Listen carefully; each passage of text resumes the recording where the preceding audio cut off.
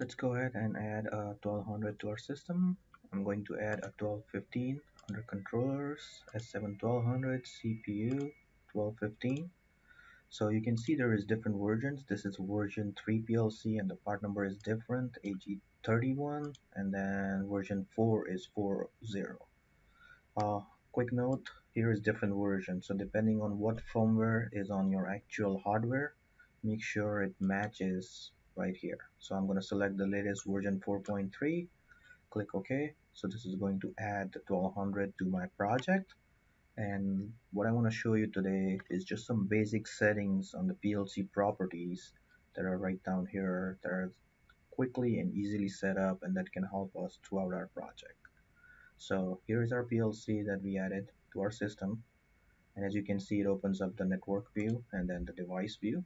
So if I go to network view, I can see all my devices here, and once you add a device it automatically goes to the device view. The software is like cursor sensitive, so if you click on PLC and look at the properties, it's going to show you all the properties of the PLC. If I click on this green box for the Ethernet, it's going to take me to my Profinet interface. So you can quickly go to different options. If I look here for the signal port, if there is a signal port. So let's go ahead, and first thing we want to do is set up our IP address. So I'm going to make sure, let's say, change it from default to 10.10. And then if you have a router or a gateway in the middle, make sure you enable this. For most VPN accesses, you have to make sure that this is enabled, and then you put up your router address right there. Here is where the Profinet name comes into place. I can uncheck this box. This generates it automatically. So if our PLC name is PLC_1, let me check it back. And I'm going to change it to, let's say, 1200 PLC. And when I compile it, it's going to change the name automatically to something from this actual PLC name. So let's go ahead and compile. There's nothing in our project, so it should be quick. And if I go back, look at my properties right there. But the converted name is this. So I can uncheck this and just call it PLC1, and that's the name it's gonna get. Okay, let's look at time synchronization. If you have an NTP server and you want this to be slave, operating mode. If you have iDevices, you can set up IO devices right here, some advanced options. I'm going to skip those for now, and web server.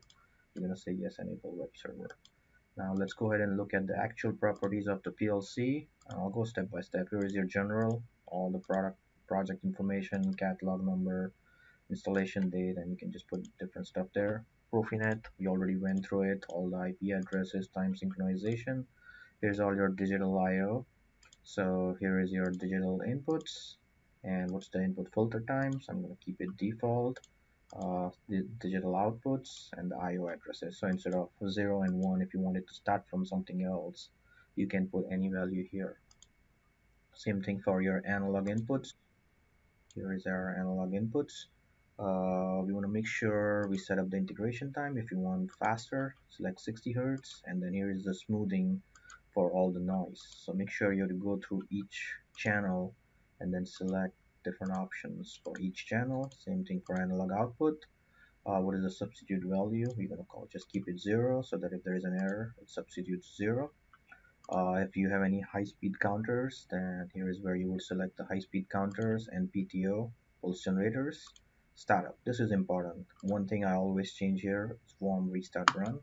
So if something happens after startup on power on, by default it will be power off or stop. You want to make sure you select it to run so that the CPU goes into run mode.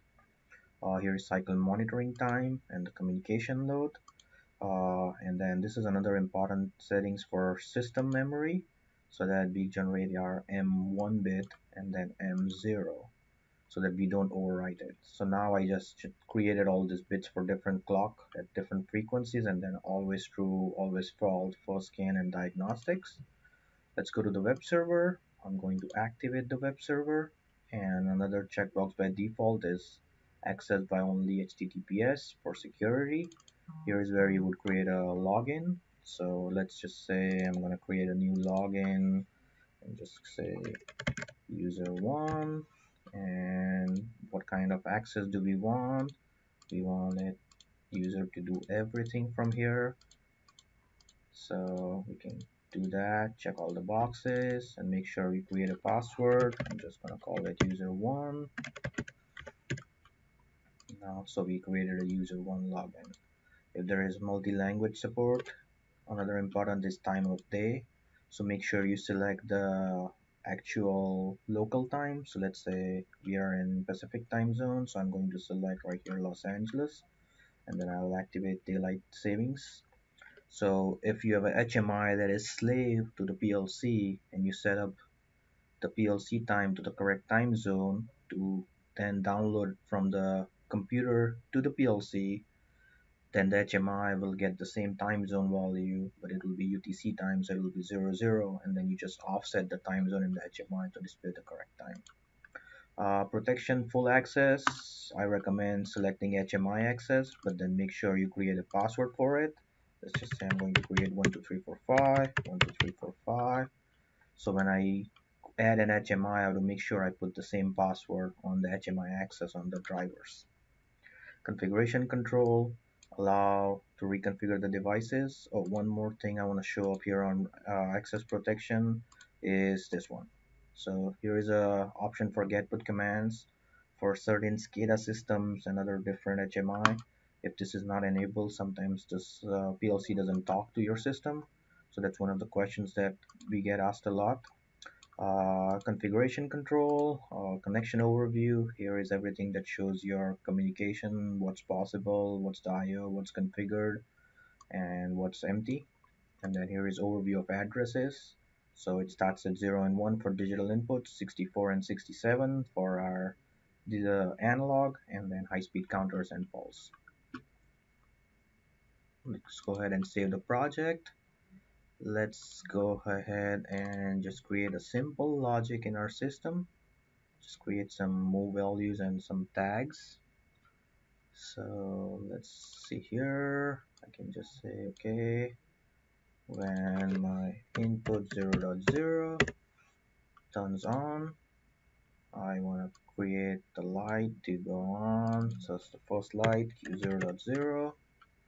And then we can also do, if we bring this bomb block, it's an empty block, and I would just say move command, move. I can just say clock byte, so I know it's at memory byte 0, or I can just type clock and it shows up. So clock byte, I want clock byte to go to QB1, and it automatically creates the name. If I want to rename it, I'll just say rename the tag, and I can say output byte 1.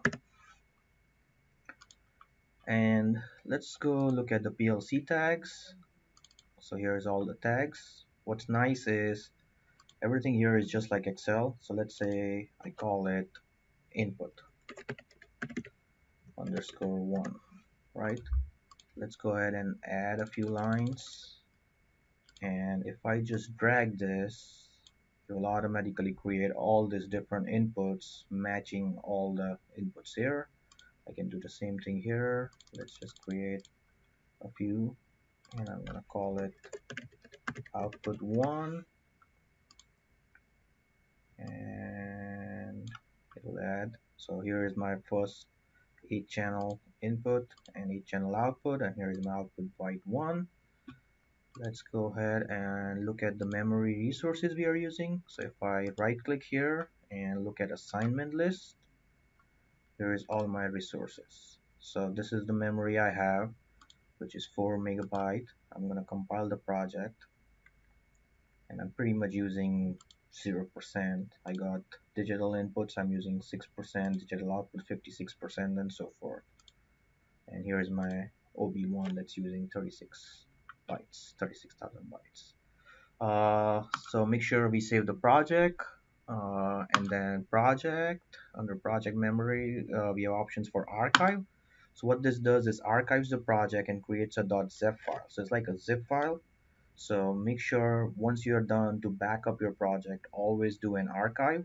And once you archive it, there's an option to retrieve. So you can do open an archive project. To open an archive project, you have to go under here and select retrieve for the project. So it's just a basic overview of what to set up for a 1200 PLC, all the settings, and then archive and retrieve. And if you want to go online with the PLC, here is the option for online and diagnostics. Once you have the PLC, you can go online and look at all the diagnostic buffer from the PLC. Make sure you select PNIE, which is Profinet Ethernet. All you need is a standard Ethernet cable, and then what kind of port you have on your laptop or a PC, which is just a standard communication network card, and then click go online. Make sure your PLC subnet is the same subnet as your laptop, so your laptop IP address has to be something within this range. Click go online and you will see all the online diagnostic of the PLC. Thank you.